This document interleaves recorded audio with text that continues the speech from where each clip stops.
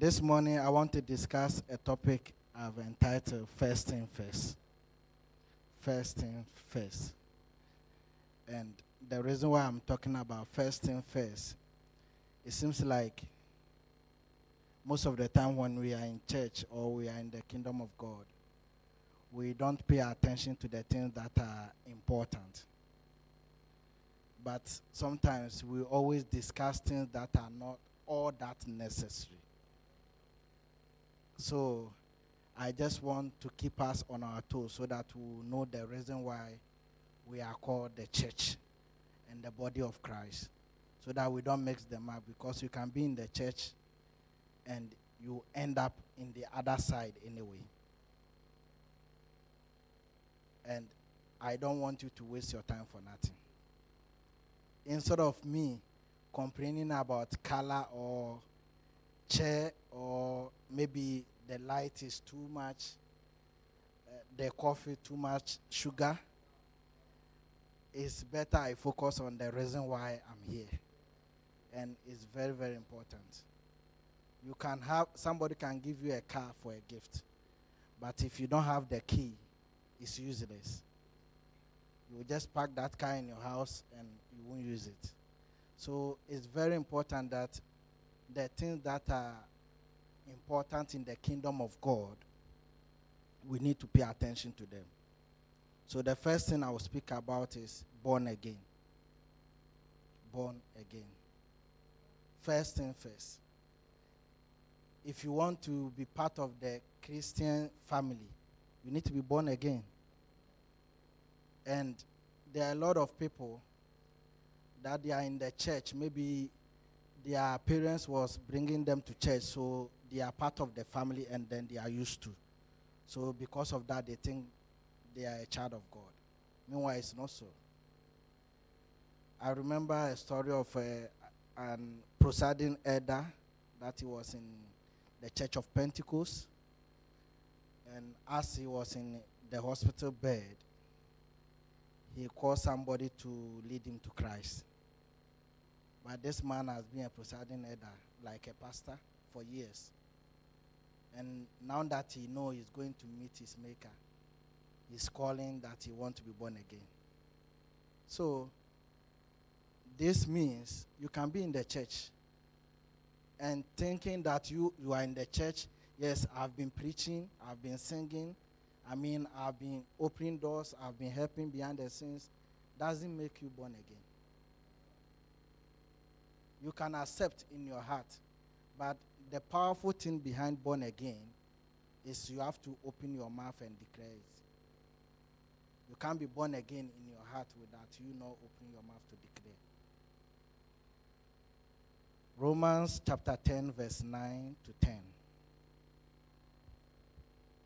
Because if you confess with your mouth that Jesus is Lord and believe in your heart that God raised him from the dead, you will be saved. For with the heart one believes and is justified, and with the mouth one confesses and is saved. Amen. So you need to confess. You need to confess. Are you born again? That's the only passport that we have in the house of God. For you to be a child of God, that's the passport you must look for. That's the key. So if you are not born again, you have to. You have to. It's very, very important. The coffee cannot save you. Pastor John making jokes will not save you. And Pastor Johan cannot save you.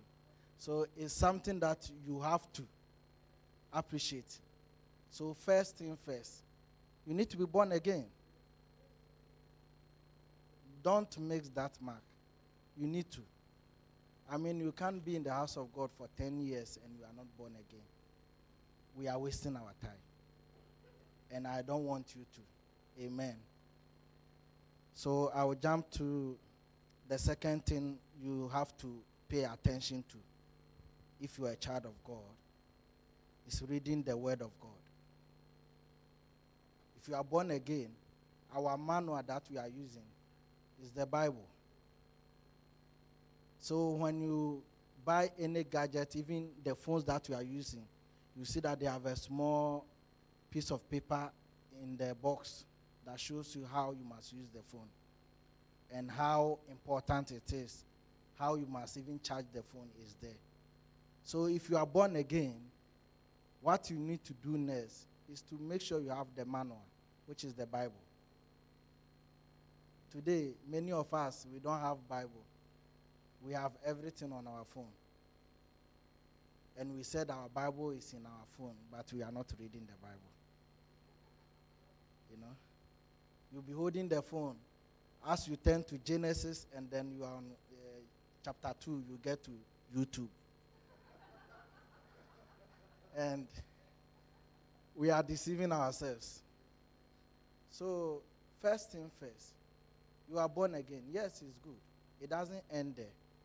You also need to be a Bible reader. You have to study on your own.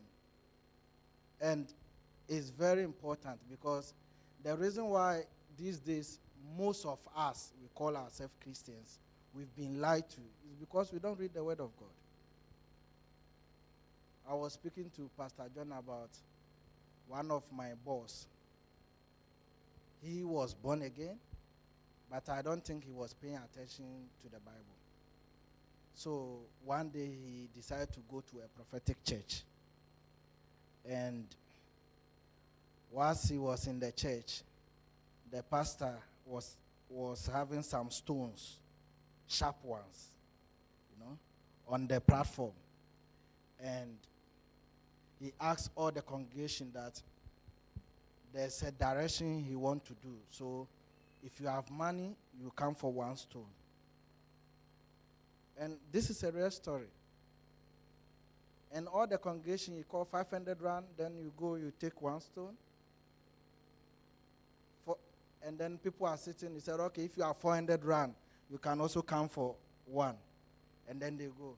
Remember, it's the same stone, but with different prices. And in the church, we still have people who cannot bring 500 rand, 400 rand. So it got to 200 rand. Okay, 200 rand, you can also come for one stone. Until everybody have a stone in their hands. So I believe even 10 rand was also part of it. And then he asked them, they will all go outside, and then you throw that stone. And how far your stone goes, that's how your child will prosper. And I don't know if my boss was lucky or not. He said he felt like he's going to beat everybody. So when he threw the stone just fall in front of him. Why am I saying this? It's because he doesn't read the Word of God. If you don't read the Word of God, this is how people will deceive you. Because everything that happens in the house of God must have a reflection on the Bible, on the Word. Even the Bible said we have to judge prophecy. We have to. So if you go to church, there is a prophecy that you said you had a dream and then you saw maybe a snake chasing you. Doesn't necessarily mean that there will be a snake on your bed the next day. No. If not, a king will not dream that small cows are swallowing the big ones. And then the definition came that there's going to be hunger. It doesn't even make sense. But that's how God does things. So our manual is what? The Bible, which is very important. Joshua chapter 1 verse 8. Joshua chapter 1 verse 8. This book of the law shall not depart from your mouth, but you shall meditate on it day and night, so that you may be careful to do according to all that is written in it. For then you will make your way prosperous, and then you will have good success. Amen.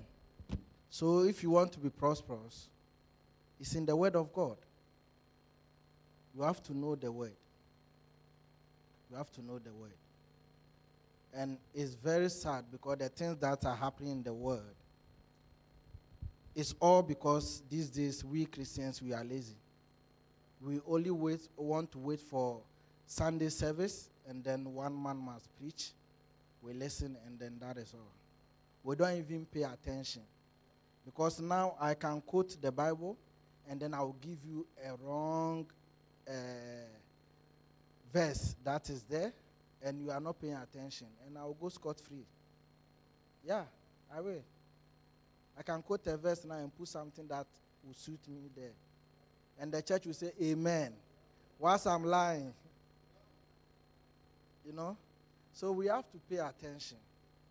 It's our responsibility to know the word of God, not the pastor. It's your choice. You have to make that choice. Because you have to make a choice to be born again. You have to make a choice that you want to know the word or not. You know, I can give you a lot of examples when it comes to the Bible. These days you can go to churches, and then we have different colors of anointing oil. Yeah. And it's not even anointing oil, it's just this cooking oil, the 25 liter. And then they will just get some bottles, and then they will pour them in the bottles. They put colors. So you can get green, yellow, red. Any color you can choose. Black is also there. And you find people call themselves Christians. And they are after those things. Thinking that it will save them. But, I mean, it's because you are ignorant. So the Bible says, for the lack of knowledge, my people perish. Why do you perish? Because you've made up your mind you want a quick solution.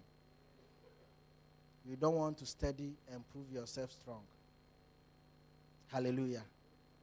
So ladies and gentlemen, our manual is very, very important. It's very, very important. And if there's something that we can do as leaders so that we will be able to read the Bible, we would have, I think Pastor Johan would have done that long time. But there's nothing. We just have to speak to you, and you have to pay attention to the Bible.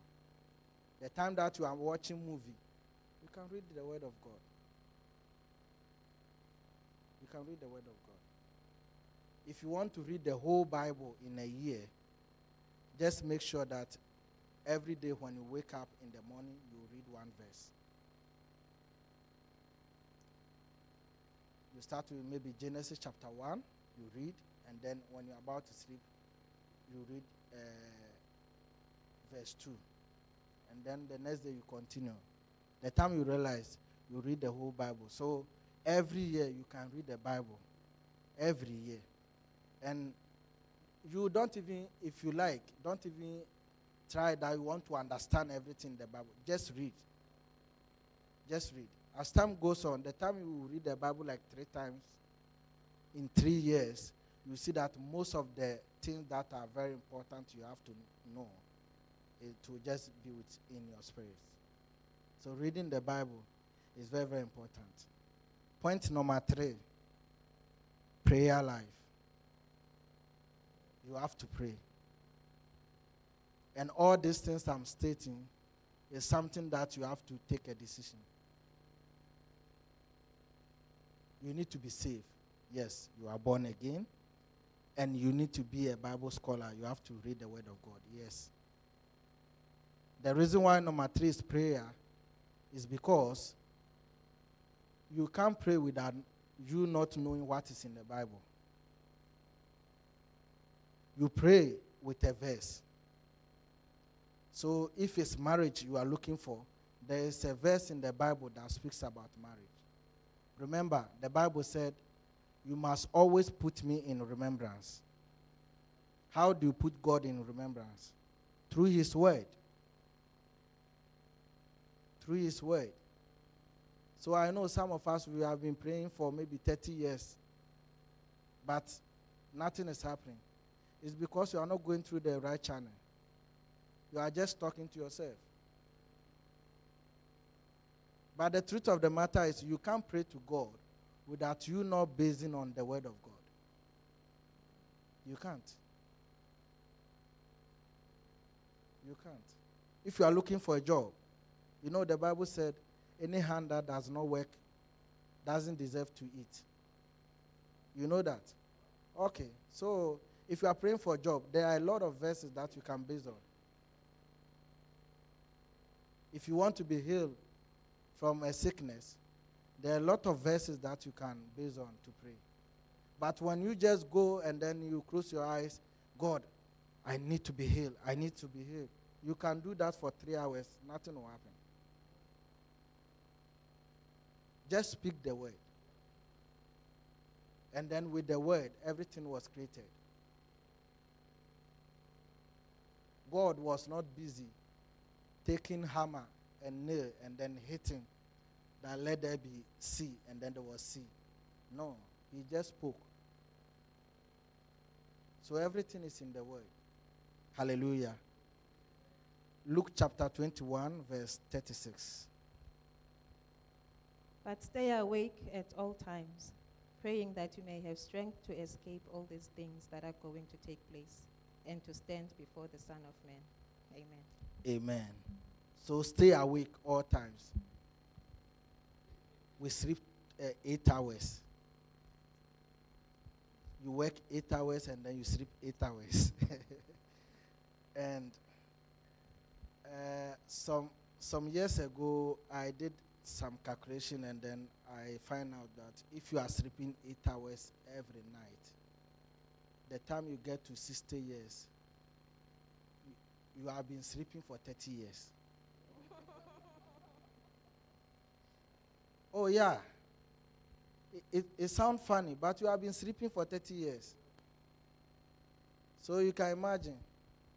You are 60 years and then you sleep. Since the time they gave birth to me, you have been sleeping.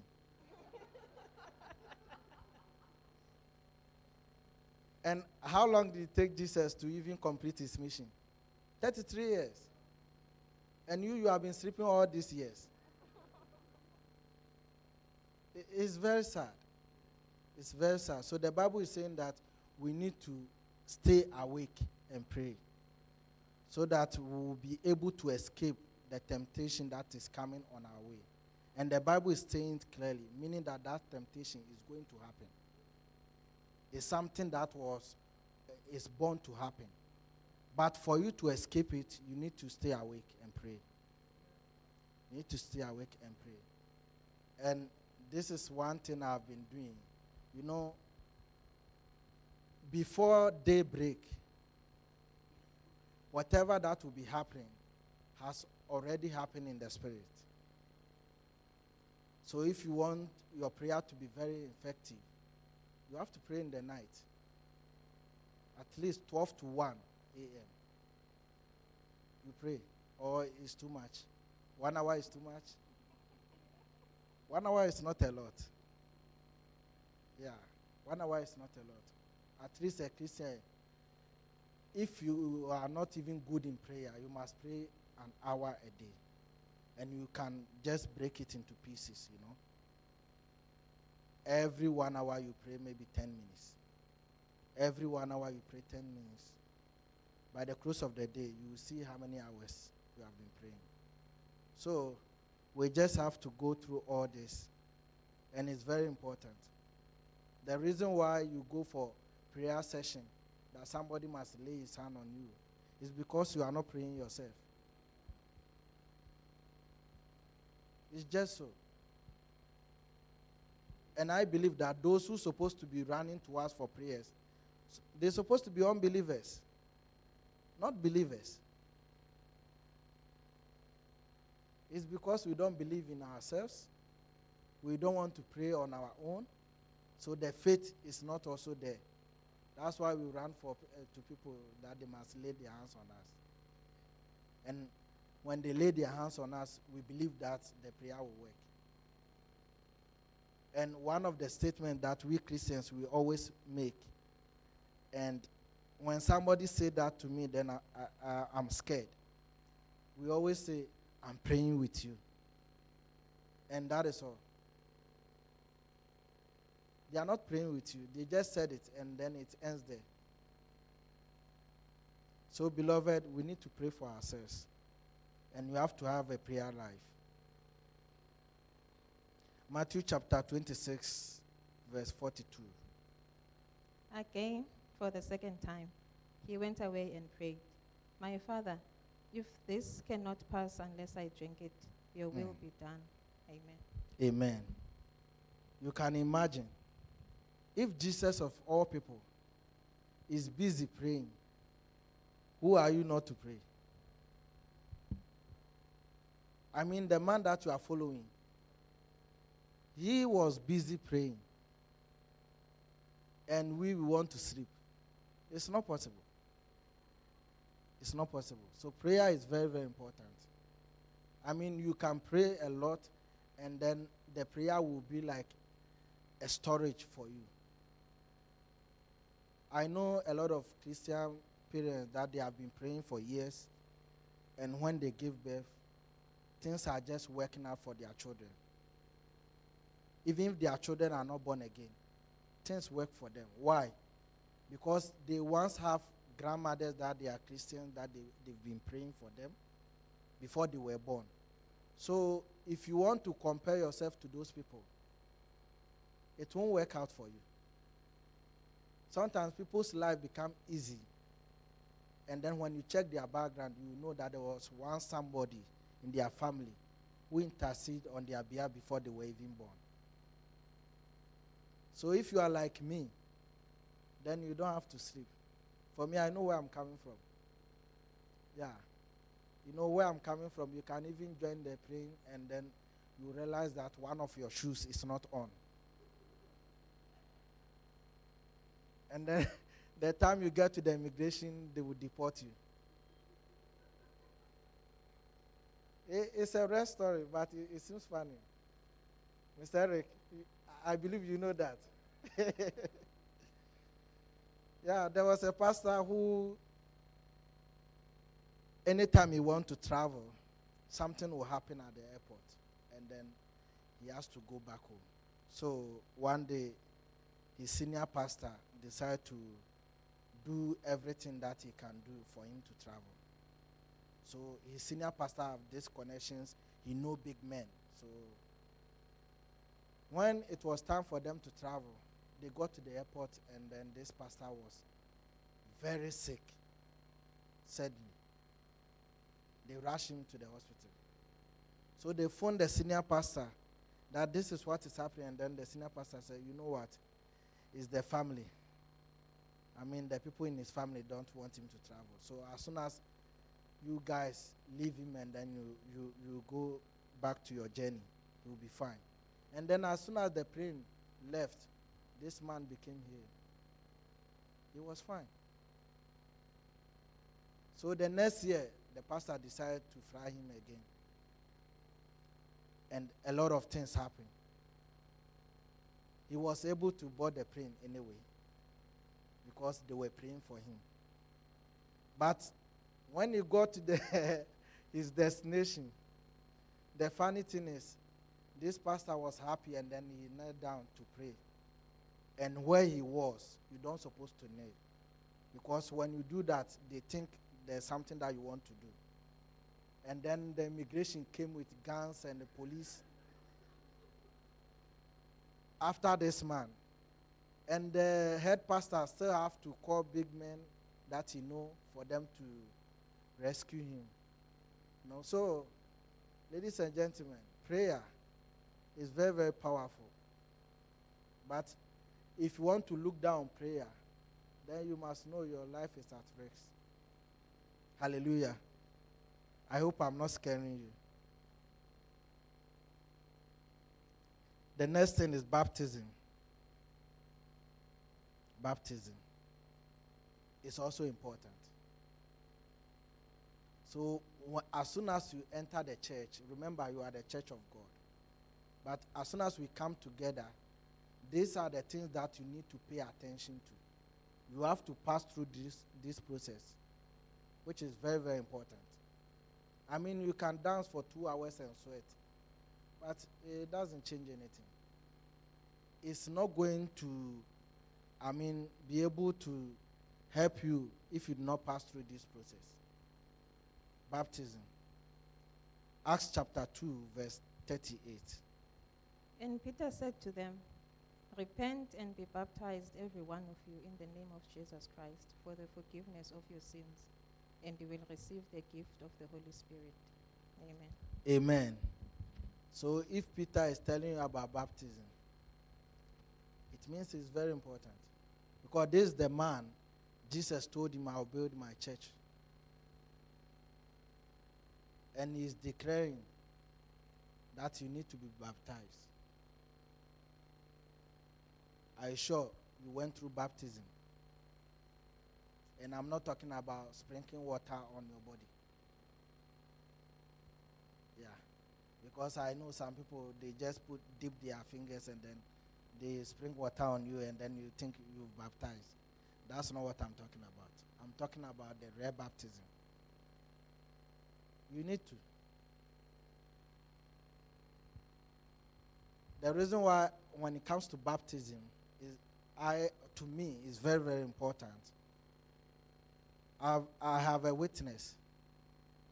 The day I got baptized, a lot of things changed in my life.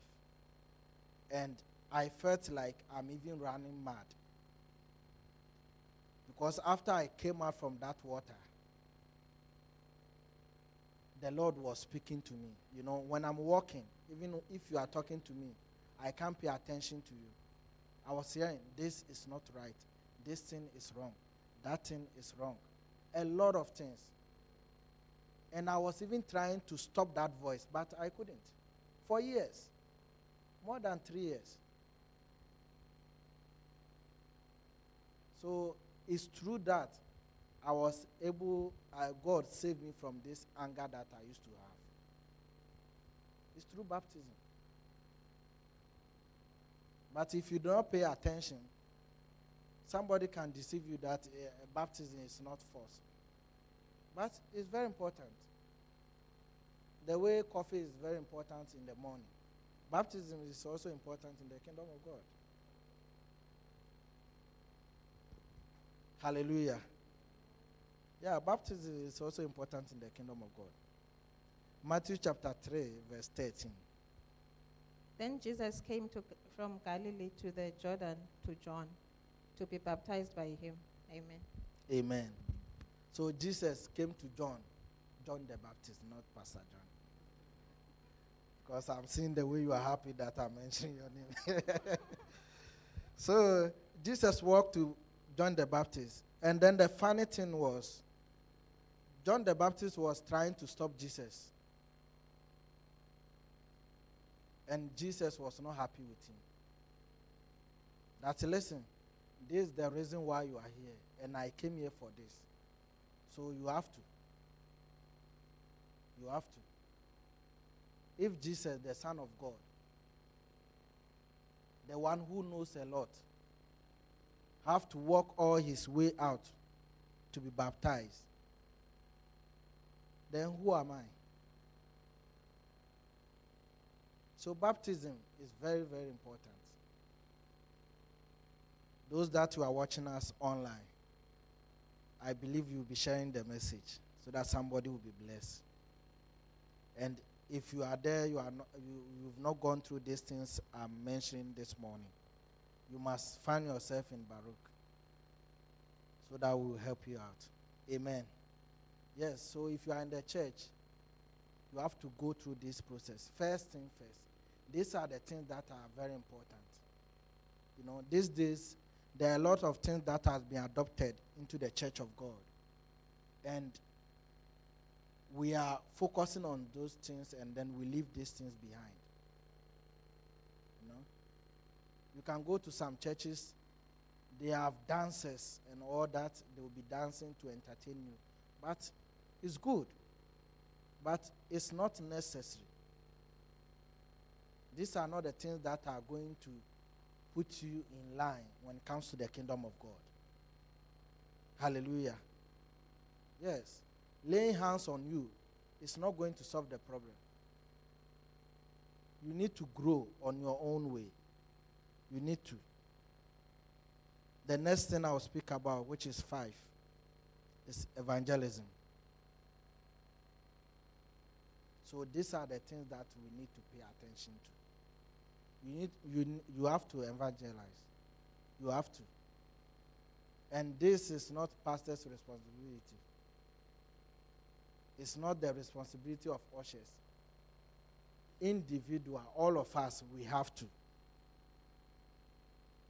We have to. You have to bring somebody to church. You have to make sure somebody is safe because of you. One of the dangerous things you can do as a Christian, or you can allow yourself to be used as a Christian, is to be a tool in the hands of the enemy. You are born again, yes. You are reading the word, yes. You are praying, yes. You've been baptized, yes. But another step you have to take is to make sure you evangelize. So it's two things. It's either you are used by God or you are used by the enemy. And it's very dangerous that you call yourself a born-again Christian, but you are the tool of the enemy, which is very dangerous. That's the more reason why you hear a lot of people saying that they are not going to church, because they are not expecting you to be doing those things you are doing. Hallelujah. Mark 16, verse 15. And he said to them, go into all the world and proclaim the gospel to the whole creation.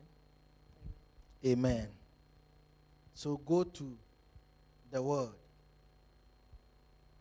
This verse doesn't mean that you have to take your car and then you drive to Zimbabwe, Malawi, Cameroon, Ghana, Nigeria. No. But remember, the people that God wants you to speak to them are the people you meet every day. They are the people God wants you to speak to them. Go into the world. You are in the world. So the people that you see on your way going to work, the people that you meet at your workplace, the people in your neighborhood, that you see them every day, you just smile. This is the time for you to evangelize. Speak to them. Encourage them. If you cannot speak to them, maybe you are not good when it comes to the Bible to speak to them. Then convince them, bring them to church, and then the person who is preaching will do that job. So we need to evangelize. Why do I have evangelism as number 5? It's because when you start the process, born again, you are reading the word of God, you have a prayer life, you have been baptized. It's people who are going to do that. They are going to help you so that you will be able to go through those processes. So you also have to mature and make sure people are saved as well. Hallelujah. And the last point I have is to serve. Serving. You have to serve. That's the last thing. And this is the point that we always want to escape it. It's people who are serving and then you became born again. Remember. It's people who are serving and then you are able to read the word of God. Remember, it's people who are serving and then you also have a prayer life. It's people who are serving and then you became born again. It's people who serve you and now you have the ability to evangelize. Now it's your turn to serve. Hallelujah. Are you ready to serve? And what are you serving with? To serve is not maybe coming to church and then you clean the church alone. You can serve with your money.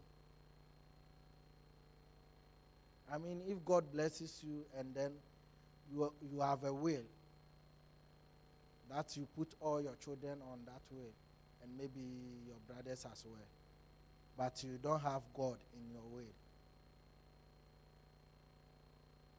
then it's a shame. there must be a portion that God have to appear in your way. Service is not just coming to church, but you have to serve people who are coming the first time. Maybe speaking to somebody, finding out how somebody is doing, is also service. The things that will come from your mouth to your neighbor is also a way of giving them service. Hallelujah. So this morning, let me go through the points again before I close for today. The first thing, you need to be born again. Please, can you pay attention, because I believe Pastor John is going to ask you next week. That's why I'm repeating.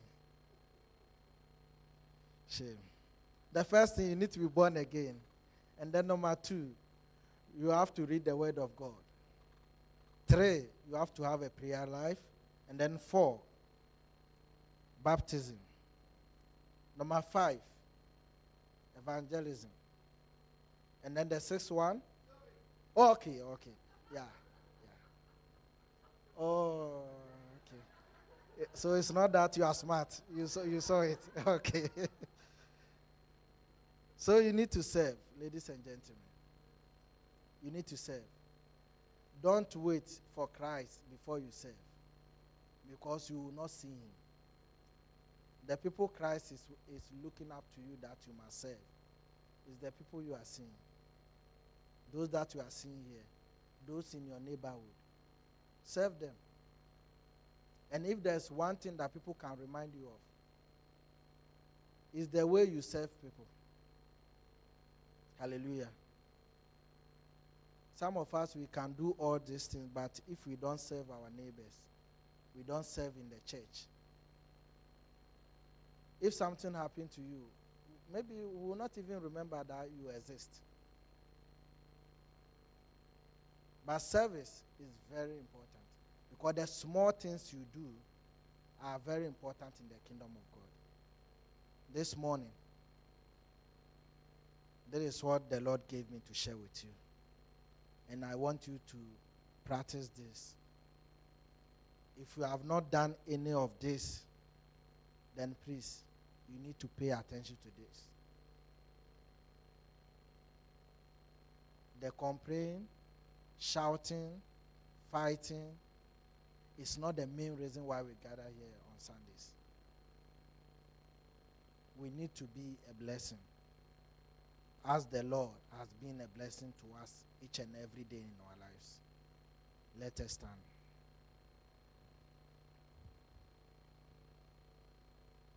Heavenly Father, thank you this morning. Thank you for your word. Father, according to your word, let it be that, Father, will be the doers of your word, not just listeners, Lord. We declare your power this morning. We declare your presence this morning. That even before we leave this building, Father, speak to our heart, speak to our soul, speak to our mind, in the mighty name of Jesus. This morning I declare upon your church that no weapon formed against you shall prosper. Let doors be opening unto you. And even as you move out from here, may the Lord visit you even when you sleep. In the mighty name of Jesus. I declare protection upon your church this morning. I declare your power upon your church this morning. I declare healing upon your church this morning. I declare sound mind upon your church this morning. In the mighty name of Jesus.